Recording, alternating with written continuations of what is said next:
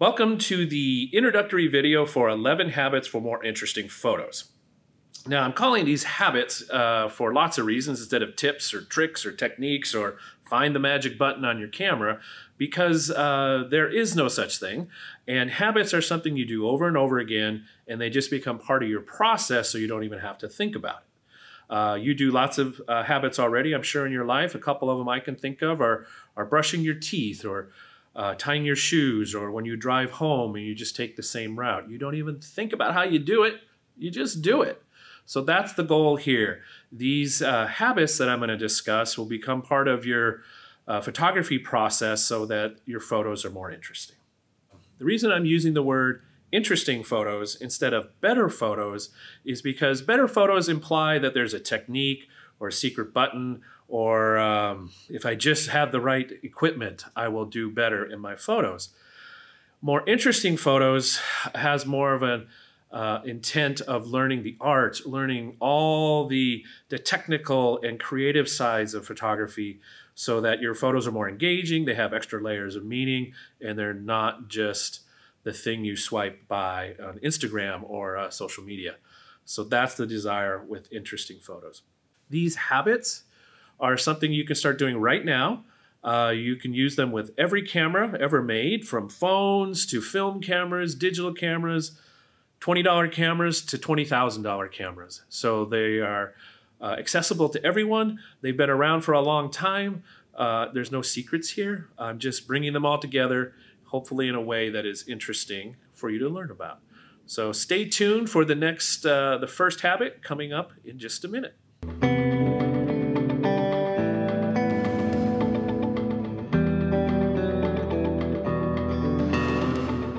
Let's take a look at the elements that go into making interesting photos. The ingredients. I'll use a lot of food metaphors as I teach photography, and ingredients I think are a good metaphor for the elements that go into making up interesting photos. In our case, we have three.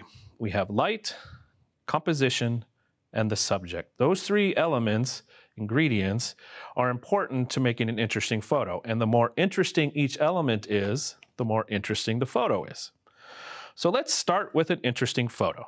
What I do when I look for photos is I assess what the light's doing, what my subject possibilities are, and places I could create an interesting composition where I hold the camera and position the subject in the camera.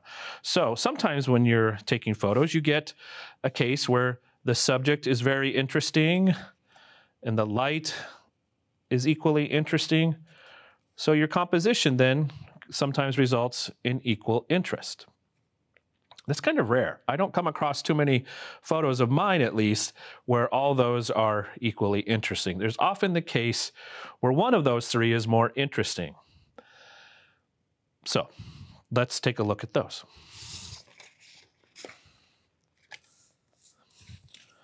Sometimes you'll get a case where you have a subject that is amazingly interesting.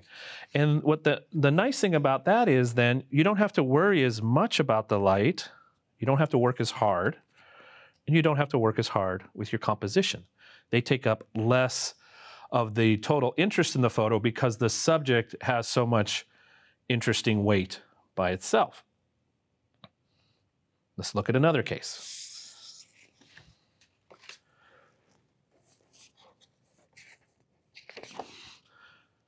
One of the first things I'll look at with a photo is the light. And especially at sunrise or sunset or amazing fog, or if you're in an airplane above the clouds, the light is just amazing. And all you have to do is almost get out and point the camera at something. So your composition is pretty easy. And even no matter what your subject is, almost, but you don't have to work as hard to find an interesting subject when you've got amazing light. Let's look at the last case.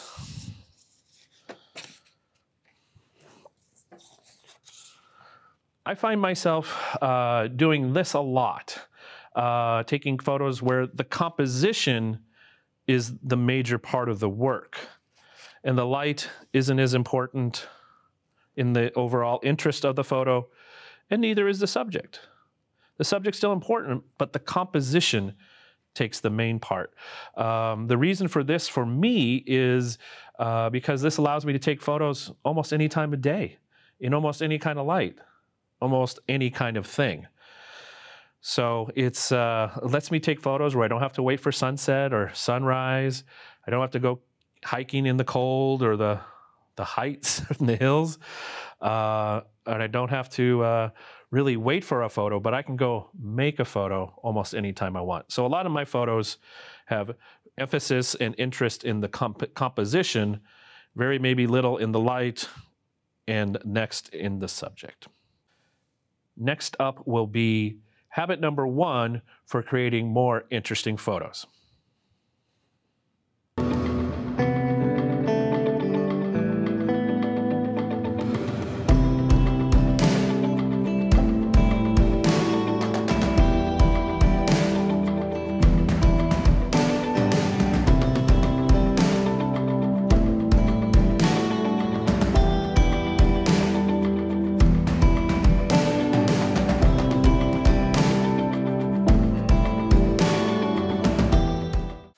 So it's time for habit number 1 of creating more interesting photos. And habit number 1 to creating more interesting photos is seeing better photos.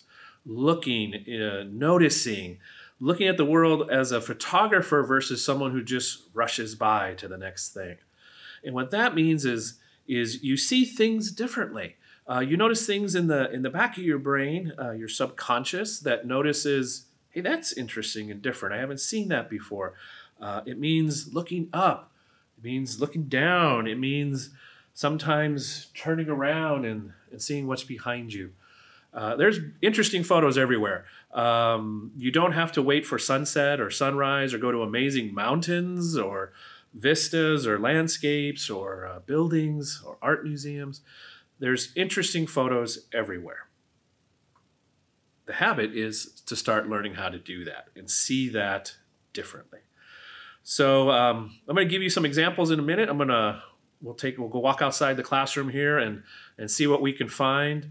We'll even look inside the classroom a little bit and see where there's some interesting photos in the midst of all this ordinary stuff of a typical classroom. So that's what we're going to do. This is a lifetime of learning habit, seeing more interesting photos. It's not something you're going to master right away. I'm still learning it. I'm still getting better at it. But the main thing is to pay attention to that little voice as you're walking that might say, look over here. There might be something. So that's your job, is to see better photos. All right, so here we are in our classroom. This is the view I get to see all the time. As you can see, it's full of IMAX and 27-inch IMAX, and it's kind of dark. So where are interesting photos in here? Here's how I approach it. First, I'm looking at the light, and one, there's not enough of it, but the light is doing something interesting on these IMAX. If you can look a little bit, you'll see that they kind of have this glow, this little bit of shine to them that's coming from these overhead lights. And they're kind of interesting subjects, in part, because there's so many of them. So composition then, what I'm going to do to see this interesting photo is use this reflection of light, the shine on these IMAX, the repetition, and the darkness in the back. I'm going to combine all those together to create an interesting photo out of a relatively uninteresting space. So I'm going to put the camera on a tripod and show you how this works. As I mentioned, the light in here is not very interesting. It's pretty dark, but sometimes lack of light can let us do some interesting things. So that's what I'm going to try and leverage here. I'm looking at patterns. I'm looking at the shine. I'm actually going to make my photo intentionally a little darker than it needs to be, and that might recreate an interesting photo. So what I'm doing here is I'm lining up on the IMAX, and I'm looking at the background. In this one composition here, I've got some posters in the background, so I don't want that. I do want to go straight on. It creates a more interesting look. See if I can not pull my microphone over. So let's go here to this group. And I'm going to set my camera to be a little dark. All right, so what I'm doing as I look in my composition here, I'm seeing 3 computers in the middle, a couple on the edges to kind of create a frame, and I'm just zooming with my lens, holding still, and then I go click. Try a different arrangement, get a little lower. I'm focusing on the computer, the second row of computers, and we'll see how that looks. In this ordinary classroom with ordinary light and ordinary IMAX, let's see if we can make an interesting photo. And this photo should rely more heavily on the composition than the light and the subject. All right, so let's take a walk outside and see what's happening out here. See if we can find any interesting photos outside the classroom. We are underneath the flight path for SeaTac Airport, so it might get loud. Sounds like another plane's coming. So here's what we got. We got some stairs and a brick wall, little hill with some trees, and a parking lot. So sometimes there's some neat little stuff down here if you can do detail photos. But let's go up to the hill and take a look up there.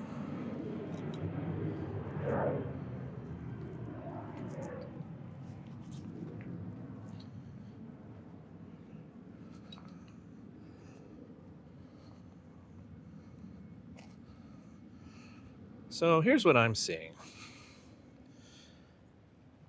The sky's not very interesting. It's just blue-ish and gray skies. Subjects. Got some trees, some cars, big metal box, and this funky tree. It's called a monkey puzzle tree. Let's try that. We'll try taking some pictures of that. All right, so we're gonna try and take some pictures of this tree, this monkey puzzle tree. One of the first things I do is I try and get as close as I can. Creates interesting compositions. That's a whole habit by itself, but we're gonna walk around a little bit and see what we've got. Looking at backgrounds, looking up, seeing all the different options for taking pictures here. So a simple one is to, again, to use repetition, these spines that are on the side of the tree, and to zoom in, I'll get as close as I can without hurting myself, and seeing what it looks like. And take a couple pictures, try some different variations, try vertical. Use your legs, get lower. You'll notice the one thing I'm not doing is just taking a picture from my normal height from a snapshot place. So once you see the interesting picture, you need to create a composition that makes an interesting picture. There's so much in the background that I have to ignore. That's why I got so close. These branches make interesting patterns. We'll try one of those, looking up. Still paying attention to the background. Trying different things. Walk around the tree a little bit.